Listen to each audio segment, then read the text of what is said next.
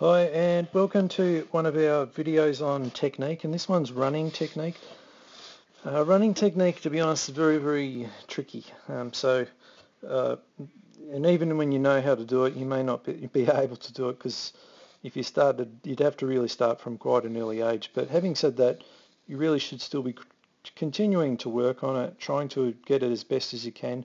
Even marginal improvements can make a massive difference in terms of reducing injury problems, and even just getting a little bit out of your time. You might not be perfect. I've hardly seen anyone perfect, and to be honest, the ones who are perfect are still working on it. So all the elite runners, they're the ones who are they're better than us because they're more efficient. They spend hours working on their technique, so that tells you something. All right, so I hardly ever see amateur people working on running. They just don't think there is a technique to learn, but trust me, there is a technique to learn. I'm going to show you some very simple stuff here. I find if you overcomplicate it, you'll just never be able to do it. This one here is, sort of quite an easy one to work on. And I'm going to play the two videos together, and then we'll freeze frame them and talk about it for a bit. The one on the left is this is the paw one. All right, so this is where paw technique on here, and this side is good. All right.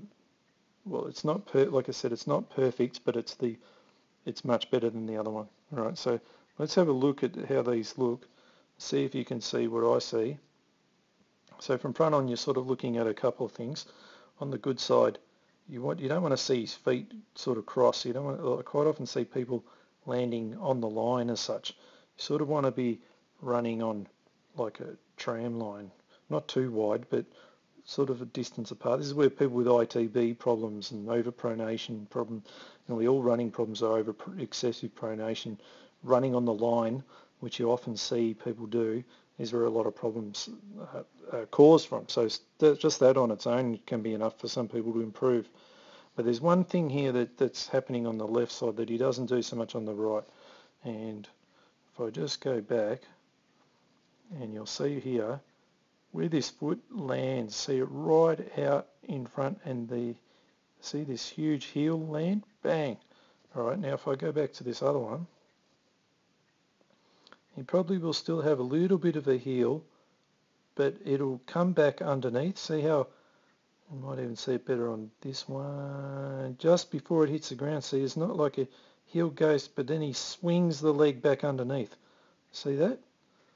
See how the heel doesn't land in that huge bracing, it's swinging under him to go backwards. All right, so this is very important to understand. You don't want to ever land on a heel strike like that. That is very much like putting the brakes on. So his body there's the brakes. He's actually stopping. So there's like huge impact going into the knee, the ankle, the hip, even the spine. Like it's just massive amount of deceleration. Where this one is getting the foot is sort of swinging under him, and then the other leg's swinging around. So see, it creates like a circle. So it's like rolling a ball down the street, where this one is like rolling a square. All right, do you see what I mean? Like, how hard is it to roll a square versus rolling a circle? All right, so that gives you a good idea about never want to. If anyone tells you to run with heel strike, they don't have a clue about how to run. Now, if I'm just going to move this one over, we might be able to even see this better from this side, where that leg swings. Nathan's not. It's not his forte to be. He's not a great runner. So really great runners, you'll see this.